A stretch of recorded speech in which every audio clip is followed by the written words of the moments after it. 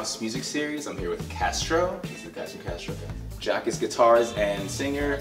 Eric is bass. Finn is guitars and singer as well. And Brendan is drums. They're playing the event we're having at J. Lindeberg with Daniel Hernandez on October 22nd. So it's gonna take a second to get to know the guys a little bit. If you guys are going to a party or a club or something like that, or even a house party or like a bar, what will be the one song that will be your entrance song, and the song that would like make you like describe your night on the inside of the bar, and the song you like strut out to? Let's go one by one. My entrance song would be "This Is How We Do It" on Tell Jordan. With Watermelon Man by Herbie Hancock, Headhunters. I mean, just that intro, so it draws everyone's attention. We Are the Champions by Queen. Peg by Steely Dan. Party song would be "Rock the Casbah." I'll have to go with Herbie Hancock again with Rocket. Half a Person by the Smiths. Rosanna by Toto. And then the exit would be Sleepwalk by Santos and Johnny.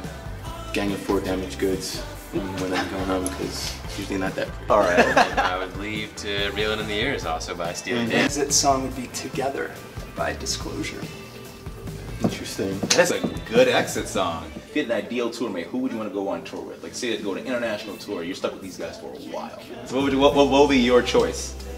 I would just want James Hetfield around so he could grunt.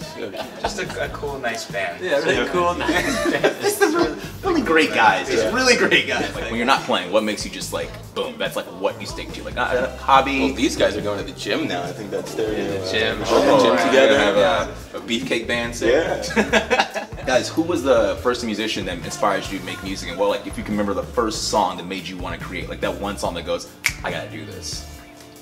Keith Moon from The Who, listening to Overture from Tommy. It's like, okay, I'm gonna play drums because like this is awesome. And I started playing drums, and then He's the bassist.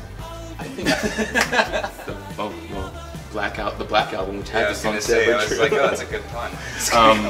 It would probably the older kids came over to my house to play video games, and they brought the Black Album and we listened to that, and I just remember being like, "Whoa, is this?" I mean, it's hard. It's horrible now, but it did change the way that I looked at music. I had played drums for a while, but it made me want to start playing guitar. Right on. I think I was just bored in college. Really.